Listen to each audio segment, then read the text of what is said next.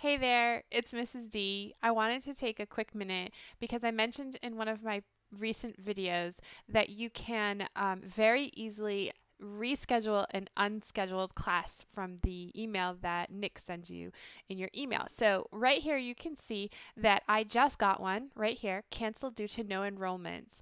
So what we're going to do is we're going to go ahead and open that and we're going to go down to just this right here. You can uncancel this section on the section edit page.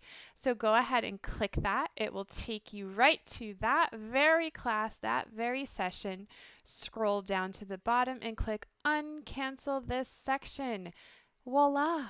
It's done. Class is on for tomorrow, and I will cancel it maybe a half an hour, even up to 5 minutes right before the class begins.